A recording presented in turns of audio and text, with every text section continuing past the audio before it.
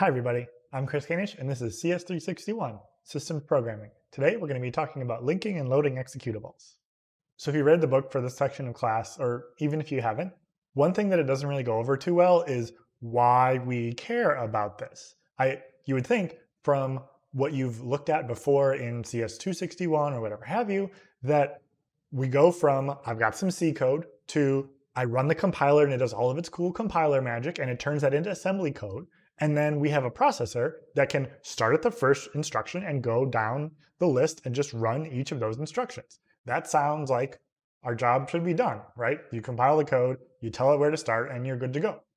Unfortunately, that is not the case. What we end up with here is that when we're building large software systems, like the kind of programs that you and I use every day, no one group or no one individual is going to be able to write basically any of those programs. They're going to be building on top of what other people had built before. They're going to be building on top of libraries. They're going to be building on top of build systems that turn one little C program into something that actually works on an operating system like Linux, or something that has a bunch of standard I/O libraries in it so that we can say printf hello world. All of these things are necessary for us to be able to actually create a functioning system where people can write code. But all of this complexity comes at a cost. We have a system already that allows us to do all of this programming, all of these things. We can just run GCC and hit enter. But the cost there is that there's a lot of this complexity that's baked into the system. And what we're going to learn about over the course of this lecture and this entire class is exactly how we're going to use those individual pieces and how we're going to pick apart that complexity and make it not as terrifying and vague and opaque as it would be otherwise.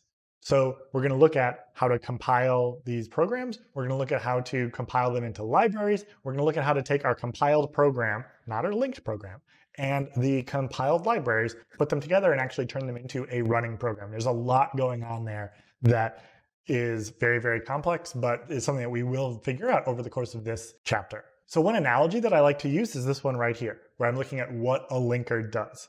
And I sat there and I thought about it a lot. And I realized that a linker more or less works like somebody who's putting together a home theater system.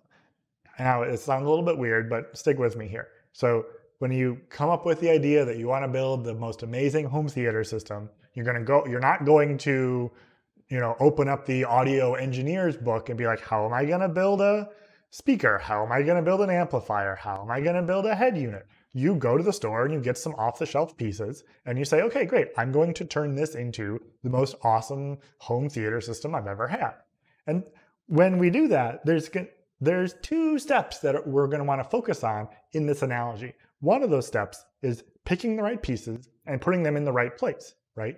You're going to have a left speaker and you're going to put it over there. You're going to have a right speaker. You're going to put it over there. You're going to put the TV in front of you. All of these things are decisions that you're going to need to make in order to have a successfully running home theater system. And then after you've put all the things in the right place, well, nothing is going to happen because they're not connected to each other. You've got to run the audio cable to the one speaker, and then you run the other audio cable to the other speaker, and you plug the HDMI cable into the head unit, and then you plug that one into your screen. All of these things are what you need to do to make a functioning, awesome home theater system. Now, those two processes of picking pieces and putting them in the right place, and then connecting them all together, is effectively what a linker does when it comes to pre-compiled programs. First, you're going to choose which pieces you need to use, and then you're going to hook them all up to each other. Just like a speaker has a bunch of little holes in it where you're supposed to plug specific cables in, you might very easily plug the wrong cable into the wrong place and nothing will come out, or you'll hear horrible screeching, or you'll have some crazy feedback. Any number of things can go wrong because you aren't necessarily plugging the right things into the right place, even if you do have them set up in your environment the right way. So one concept that's really important here that I didn't go over too much is this idea of a symbol. So symbols are this tool that we use to translate between fully programmer-facing things like variables all the way down to fully CPU-facing things like individual memory offsets. Because remember, a variable is just an easy way for a human to think about a memory offset. And some things that are variables are not always going to be symbols.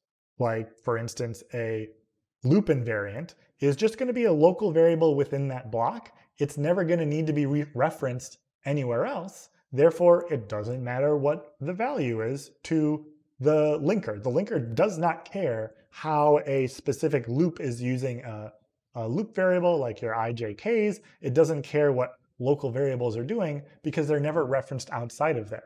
There are, however, a lot of variable names or function names that do get referenced outside of there, and the linker and the compiler need to keep track of those using this concept of a symbol.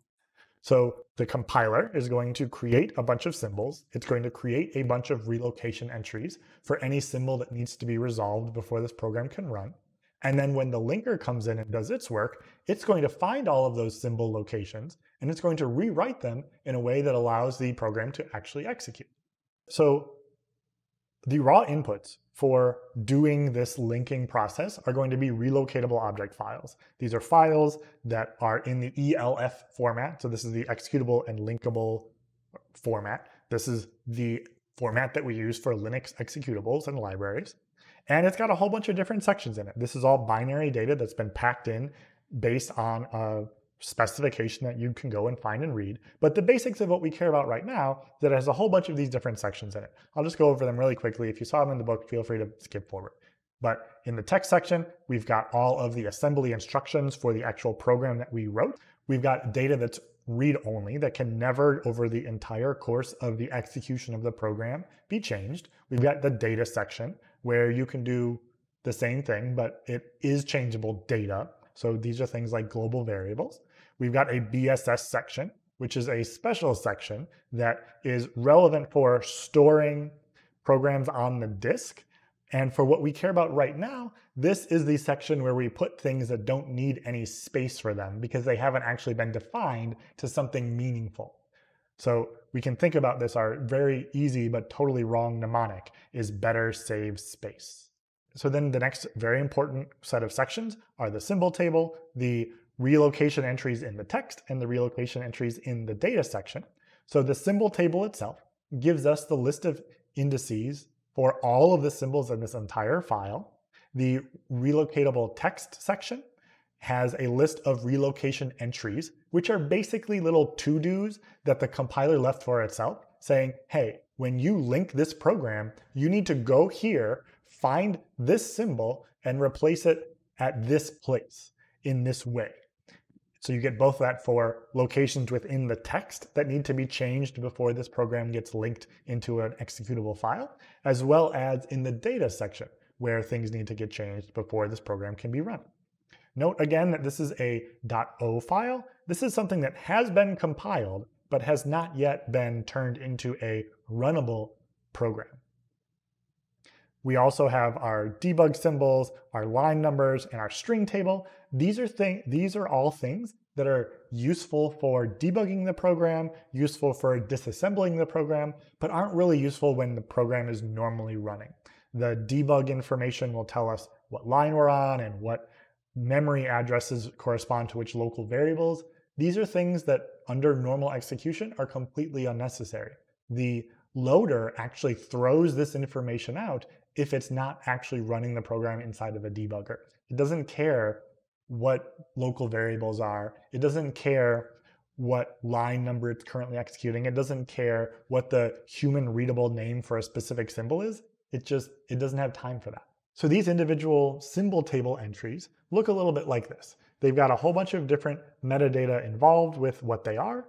We've got the necessary things like what the string table offset is. So this is where within that string table, if we recall from the previous slide,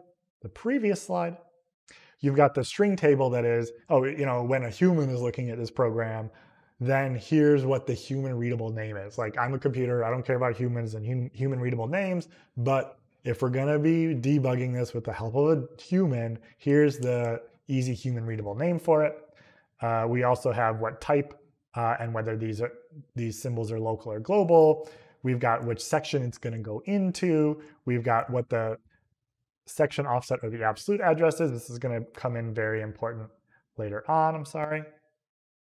That value there is where that symbol is going to live in relation to a section that it lives in or at a specific absolute address within the entire address range of the running program. And then we have the size as well. So the size will actually tell us how big is that symbol that needs to get shoved in here. Is it a long? Is it 4 bytes? Is it a 1 byte character that's going to be stored someplace that needs to be replaced? These are all important pieces of information that are kind of these to-dos for when the linker actually goes and does its job. So this just gives us a really basic overview of what we're doing in this chapter, what our tasks are, and what the idea of a linker is.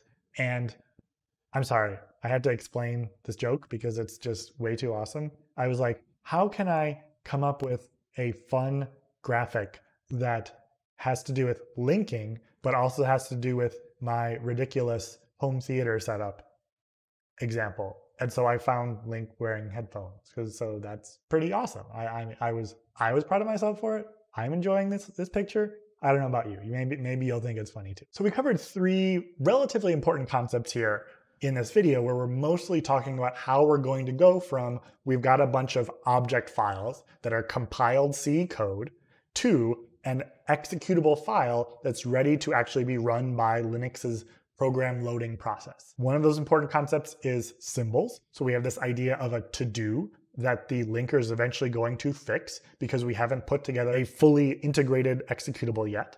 We've got symbol resolution, which is the process of finding the right pieces and putting them in the right place. And then we also have the process of relocation, where we actually wire all of those things together because they're actually individual modules. They aren't already integrated into each other. So that's what we're going to learn how to do over the course of the next 2 videos. Thanks so much for watching, and I'll see you next time.